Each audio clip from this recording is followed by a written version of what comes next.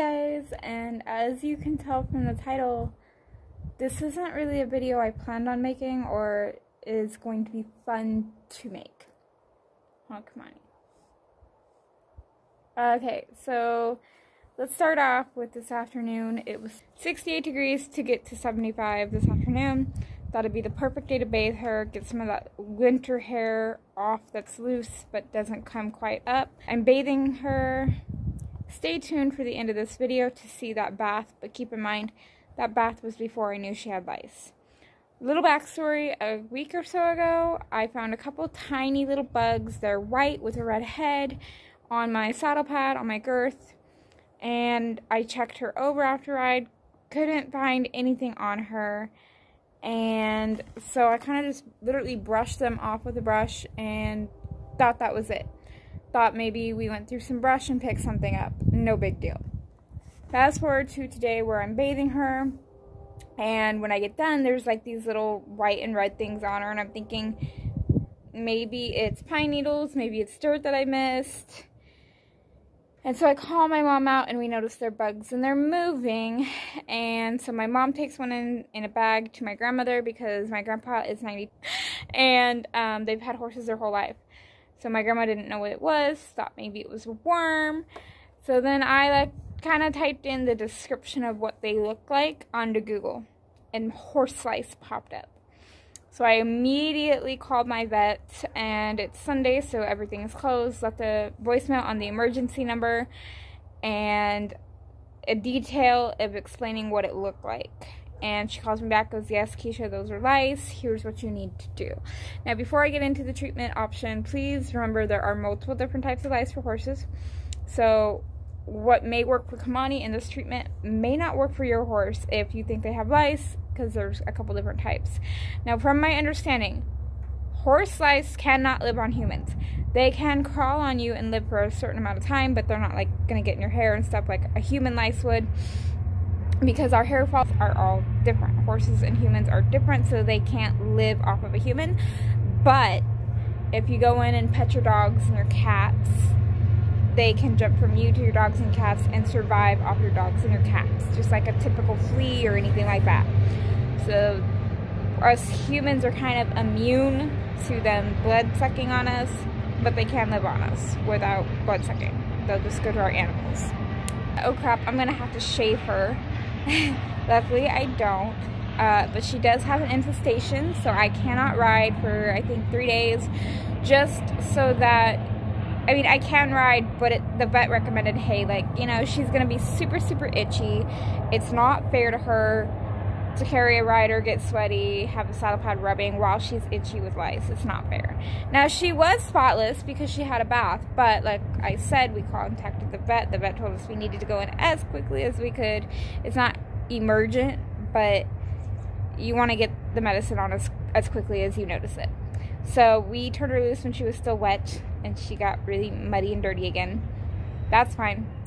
So I'm going to show you what I'm using on her due to my vet's recommendations. We have checked the pony, couldn't find anything on him, so we're going to keep him separated like we already do. So this is what I'm using. We purposely bought this because it works on dogs and horses. So we have dogs, so we definitely want to get something we can use on all of our animals. Now, we did get a little 32-ounce bottle, which was $14 in our tax store. And we also bought a huge gallon, which was $40 in our tax store. Now, the reason we got so much is, one, we want to be prepared if something happens with the pony. And two, we want to have quite a bit so that if it takes multiple treatments, we have it. Now, I also read online that lethargic can be an indication of horse lice. Now, she has been bigger the last few weeks, but I thought that's because I upped her food, but now knowing she has lice, that's probably why.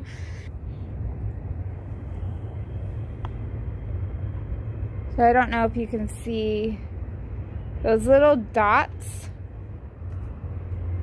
The tiny dots are eggs. We'll say before we go spray her, the bottle says to groom her, so I'm going to do that. Let me mention how she got them.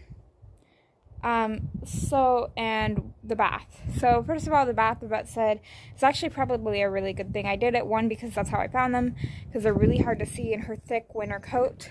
And two, it probably relieved a ton of itching, because the whole bath, she was like biting the fence like it felt good.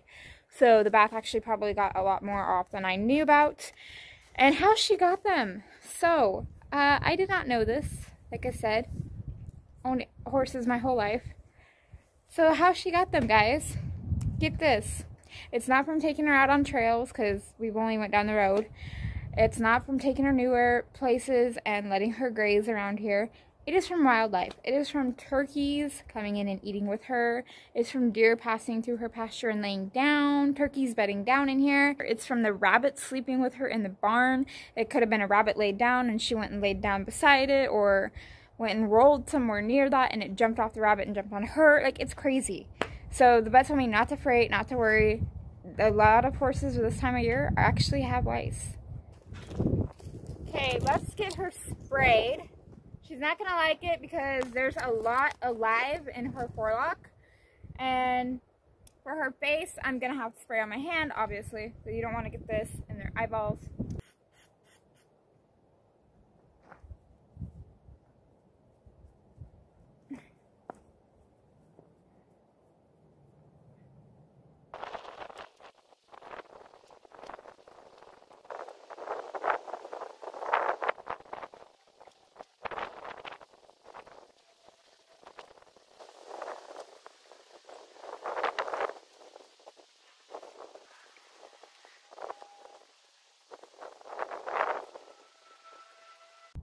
So it took me 11 minutes to fully douse her. She stood still. Now, I might have overdid it. I sprayed pretty much that whole bottle and then I rubbed it in. Now, I did that much just because I didn't notice them until she was wet, and I only seen them on her neck, but she's been itchy everywhere. I even did it in her tail, in her mane. And the reason I did so much is because she still has so much of her winter coat. I want to make sure I'm getting them all and killing them. So I'll do this for a few days, see how she's doing, and then maybe give her a bath to get all this out when the bugs are gone. Let's see. So right here is one.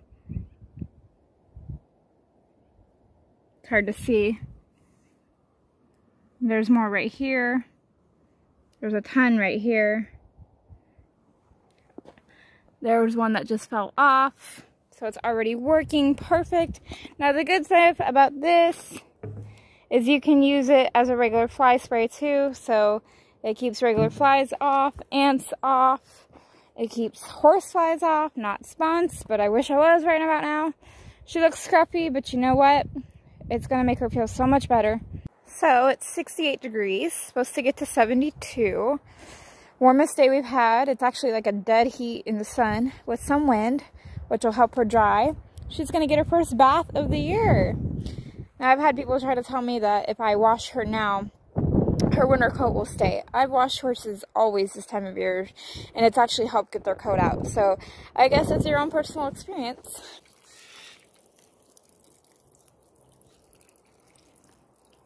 All soaped up. I don't soap her face, just because she's at the point where she's still doesn't like the hose in her face, so I want her more comfortable before I ever put soap on her face. Hard to see the soap, it's kind of soaked into her coat. But she's all soaked up and ready to be rinsed. Rinsing time.